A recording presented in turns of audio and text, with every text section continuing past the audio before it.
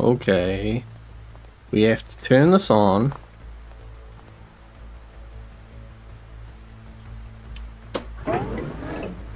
Get some air into the intake. And... oof.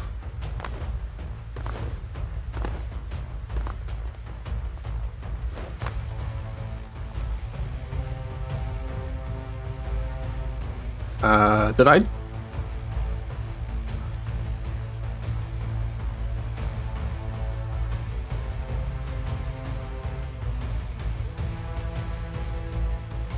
That's very steep. Wait. I can't, like, cancel this. What is it? Oh, it rolled.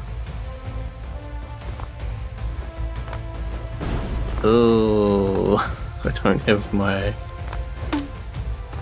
welder with me. Or my fire extinguisher.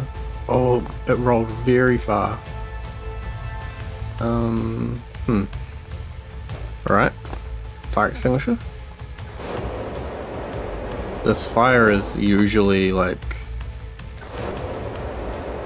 under here somewhere. I don't know if it's still on fire. Must be, right? Welder. Okay, let's see if I can weld the fuel tank.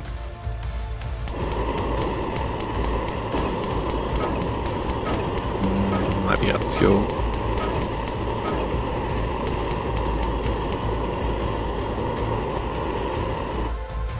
Okay, I'm out of first welder. I'm pretty sure there will be a welder on this recovery truck somewhere.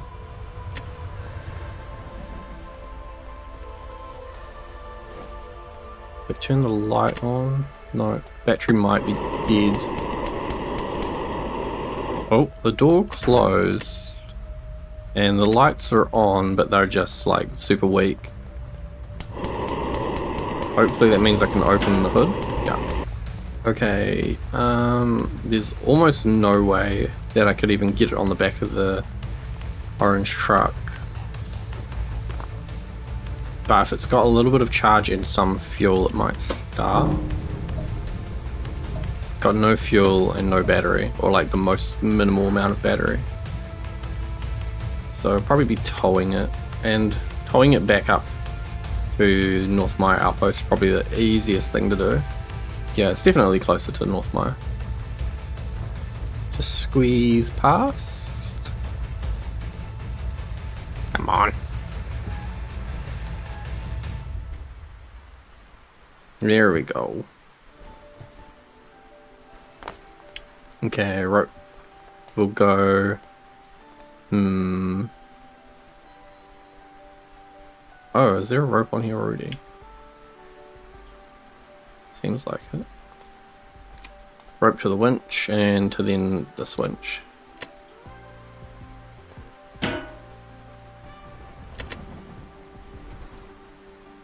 Oh well, I guess this is it.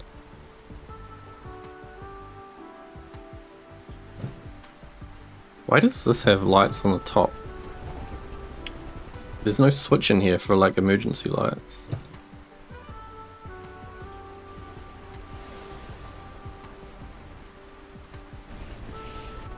Oh, I turned the emergency lights on.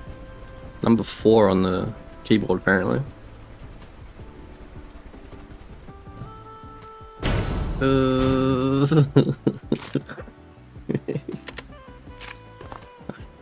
Where's the fire extinguisher?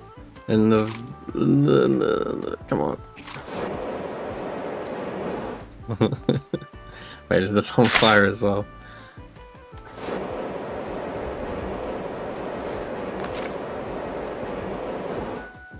Yikes.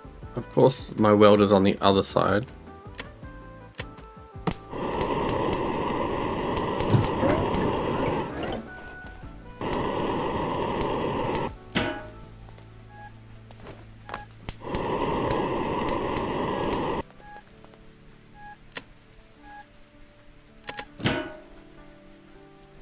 Okay, be more gentle. Guess these bridges, they need to fix all their roads and bridges. Same with train tracks. I had an accident with a train earlier today.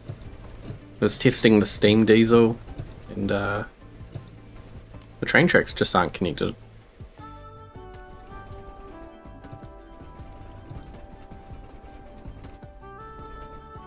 Okay, I think if I get rolling, I should be able to... Oh no, I can't. No, it's gonna end badly.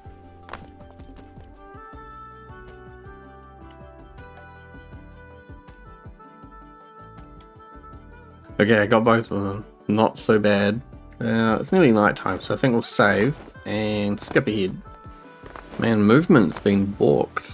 Usually I could be jumping and gaining speed. Now it's like when you land, it's like having brakes applied unless you time it right. Very strange. Okay, well now that I've got all my money back, $137. Where is that thing? I'll show you this. I've been working on this today. This is a uranium hopper. So I'll be able to refine my uranium and put it into this hopper. That's got a hatch on each side. Same controls and setup on each side. Big nuclear radiation symbols on it. And it's got a funnel on the bottom. So you can turn this key on, which takes a long time because I want to make sure I'm not accidentally dropping stuff. And then you have to push the button, so both these have to be on. You can't turn the key, then push it and turn the key off. It'll stop, so it needs both of these things.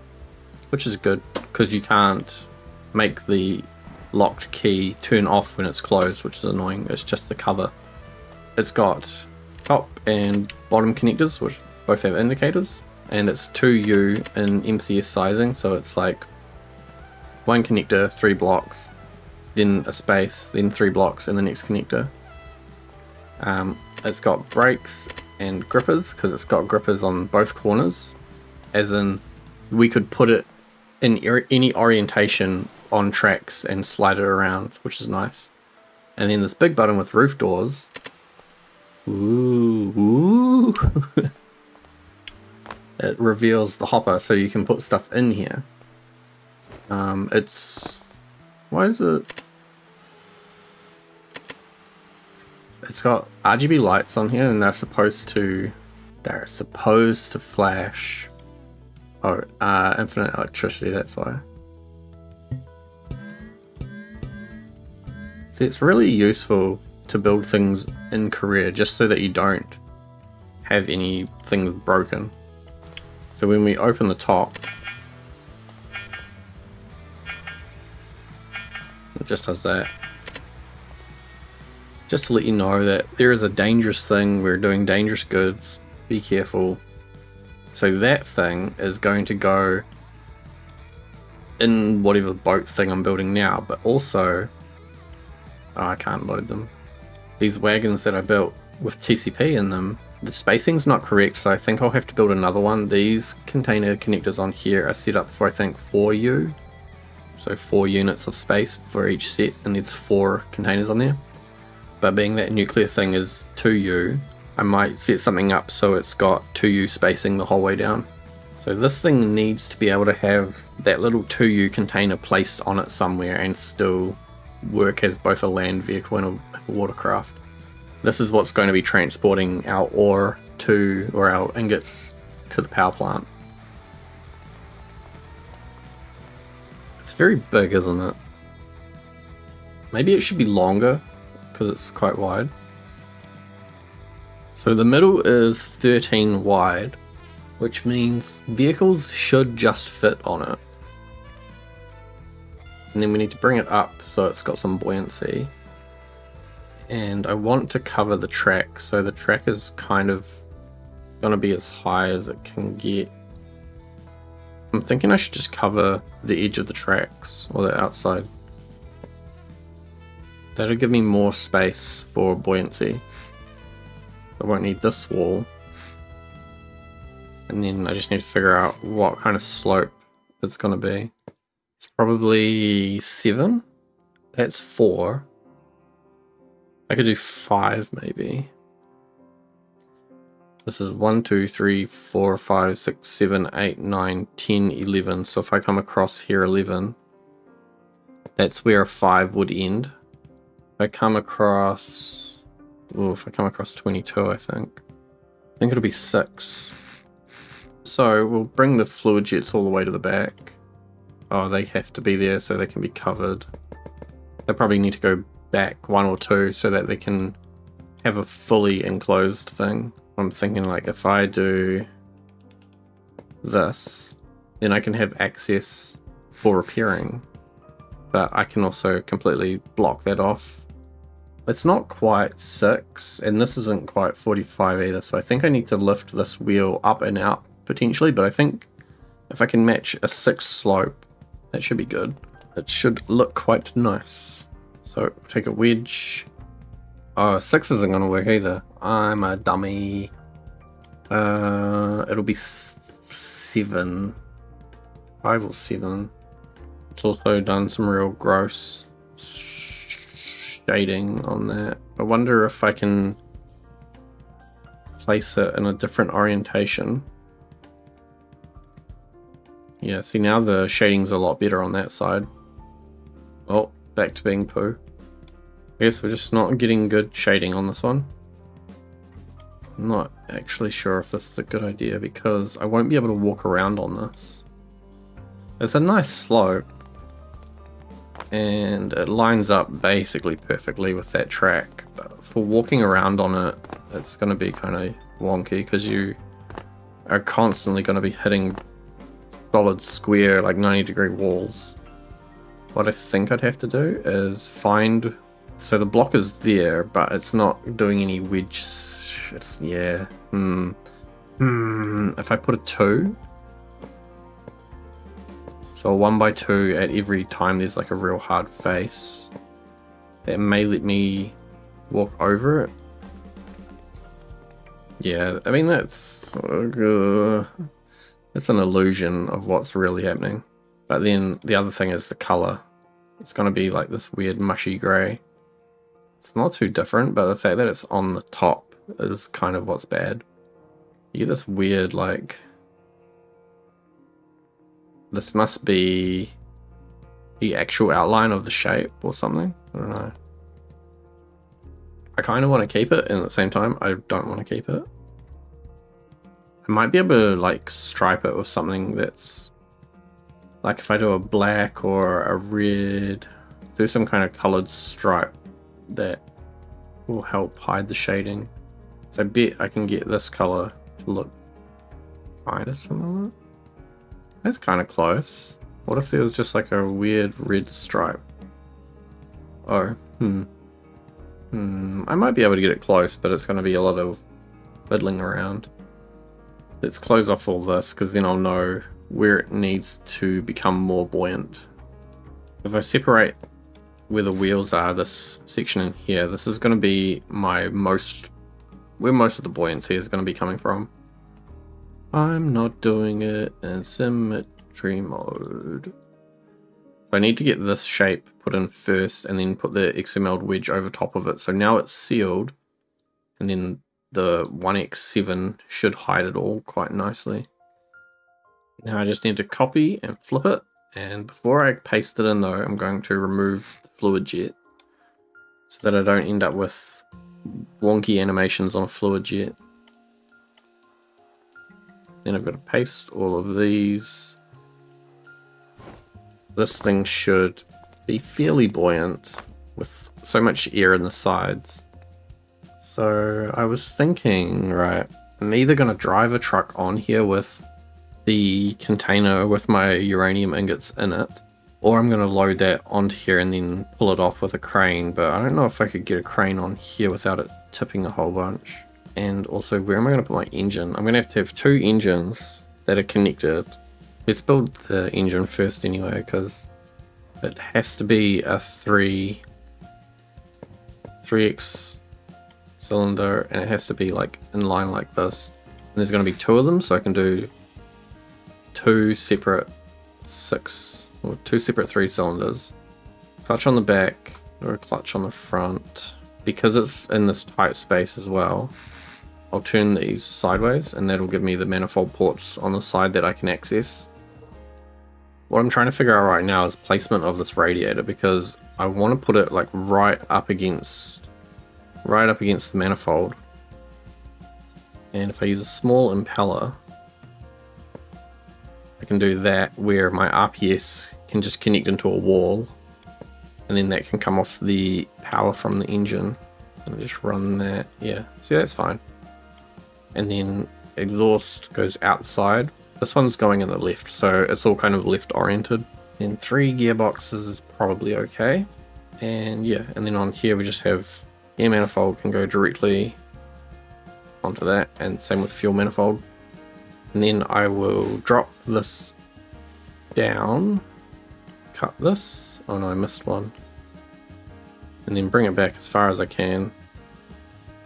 I might move those gearboxes so that they're like on this unused space. Oh, but we are cutting into the roof here, so we can't actually go that far back. Probably here, I think. Yeah, here is as far back. And then paste that there, flip it around the other way. Ta-da! Engines. So these are pretty inaccessible for welding if there is an issue. I could put a door in, perhaps. That's probably an okay solution. Lets me see most of it if I open those doors. So from these gearboxes, they need to pipe down and then connect. So both engines will be connected.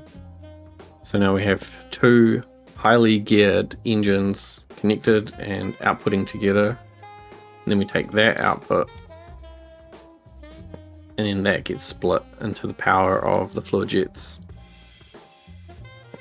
And that way we avoid oscillations. If one engine happens to be going a little bit faster than the other one, there's not going to be a weird power distribution where like the left side is outputting more than the right, and when it helps avoid weird tuning situations. And then I can actually be a bit cheeky here. So my air comes up inside the XML block, which is good. So I can just do a fluid port and you'll never see it. A few moments later. Okay, here we go. I just took the steering system out of the miner vehicle. Seems like it's working. It's a little bit suspicious, but I don't know, it's going. I've got vehicle damage on, so if I hit anything, we'll know about it. I haven't hooked up the engines. What I've done is I've put electric motors in the back because I'm finding that it's better to generate electricity and then send it to a motor and then use the motor to control the tank steering. It must be some kind of torque output thing. And then depending on how it works for the fluid jets, I might use just the engine power directly. So I'll have like, it'll either send power to a generator to run land mode, or it'll send power directly to the fluid jets to run water mode. If water mode works okay with electric motors, then I might just have the engines run generators the whole time.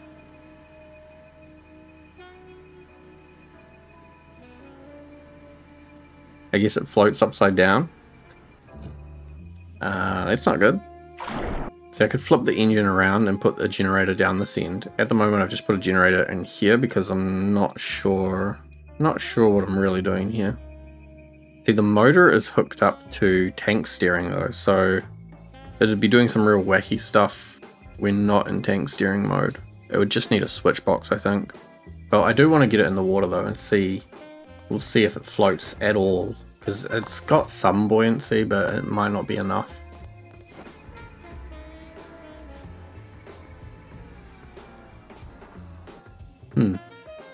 Does not float. I might have to bring it up and make it more of a platform, so like cut up to here.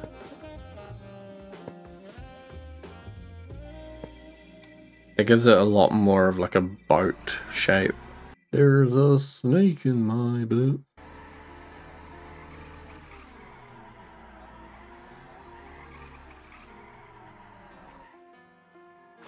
So I guess there's just a lot of weight in the front, and I either seal up more of the front to create more buoyancy. I'll be adding pivots anyway to make it a lot more buoyant. Now I need to figure out what I'm doing with the engine. I think that's a good kind of spot, because then you can weld the crankshaft and the cylinder. So yeah, what I'm thinking, I should flip the engine around. Should I flip the engine around? Yeah, I should flip the engine around.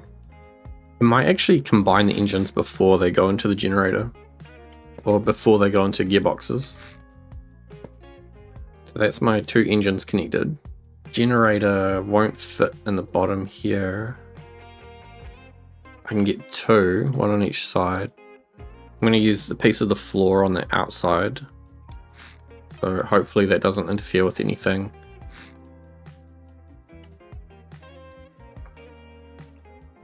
They can come all the way forwards. And there's a whole lot of stuff that can just be cut out of this. That's going to go to here, and then this is both engines connected into this. Goes into 3 gearboxes, all at 3 to 1. I'm going to run this pipe all the way across to the other side. And then I'm going to run another 3 gearboxes. I don't know if it needs or can even do this many gearboxes. It probably can't, but I'm using space that would otherwise be void, and that goes backwards. And is that, yeah, that's in the right place. And then we punch 2 holes in there and connect this all the way up, and then we pipe both generators up and chuck it a little 90 degree. And then over here it's a little bit different because we need to put in a T. That is 2 motors connected to 2 generators at like some crazy high ratio. And then the electric motors, this gearbox is controlling the tank reverse. So what I need is some clutches. I need it to come from the motor and then split into 2 clutches. Helps if you do it in symmetry. Okay, so this back section controls the steering, and then the front section will just change the signal that the motors are getting, so it'll become on a lever, and then it'll go forwards, and I'll put the fluid jet in here somewhere. I might even be able to poke it out the back. I don't know what this, how close that hitbox is. Oh, that's kind of close. What I can do is I can get rid of this wall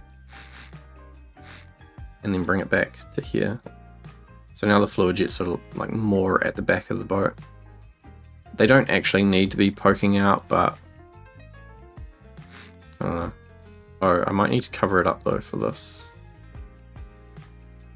Yeah, that's fine. I'll build a little wedgie thing.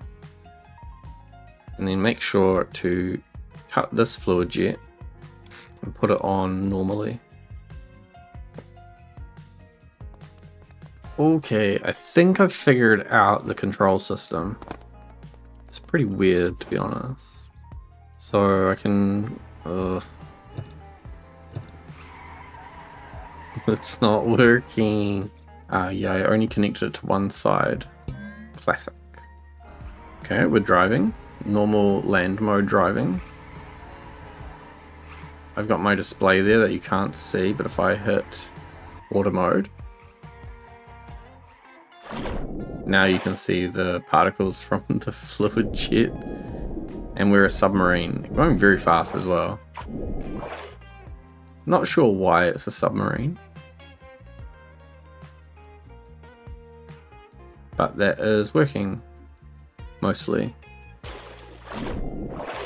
It's water. Is auto in the middle? Yeah, okay. This is with infinite electricity, so it is going very fast compared to what it should be doing.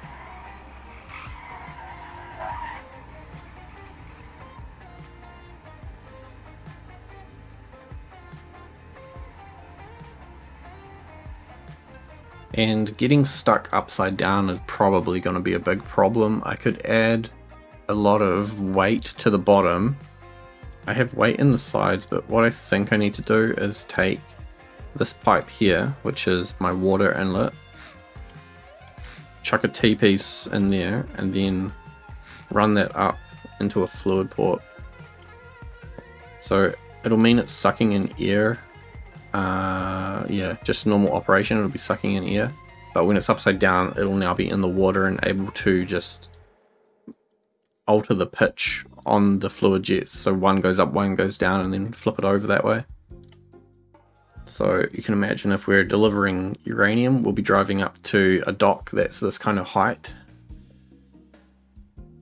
Almost definitely going to need a crane, or I'm going to be manually handling every individual brick, which I really don't mind doing because they're $26,000 each time. I think I'm just going to do that. I'm just going to manually unload them by hand.